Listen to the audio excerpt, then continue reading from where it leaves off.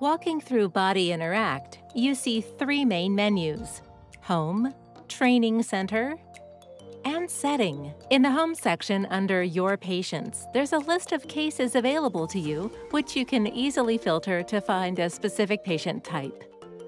To get started with a new simulation, just pick a scenario, adjust the time, and click Start. In the simulation, you'll feel like you're in a real emergency room and you're in charge of managing this patient. Take a closer look at the patient's face or legs by adjusting the viewable options here. So what can you do? Have a dialogue with the patient to understand their symptoms, what happened, and to learn their clinical history. I'm feeling weak. Physical examination following the ABCDE assessment. You may check the airways, auscultate the lungs,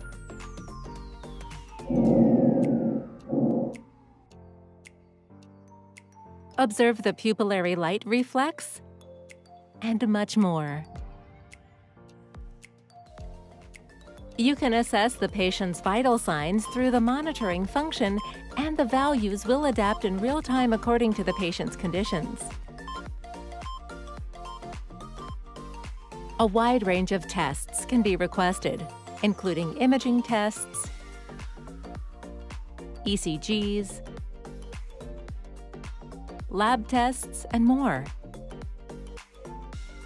To remove tests from the screen, just drag them out or press the Bin button. Tests can be reviewed anytime on the Medical Records folder. Use the Call option to ask for a specialist's opinion or to send the patient to another department. There are many interventions and procedures you can undertake, including inserting a catheter, supplying oxygen, providing life support, and much more. For medications, there's a wide range of options you can choose from.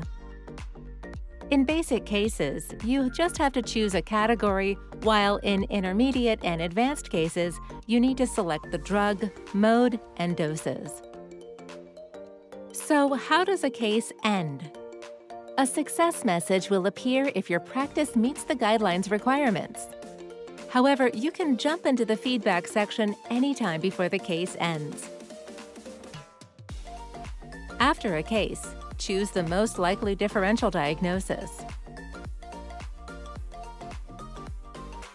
The feedback section provides detailed reports to help you understand how well you have done. The timeline summarizes your actions in time order. The performance section shows what you have done correctly, incorrectly, or what you missed. And the knowledge section lists the clinical competencies you applied within the scenario.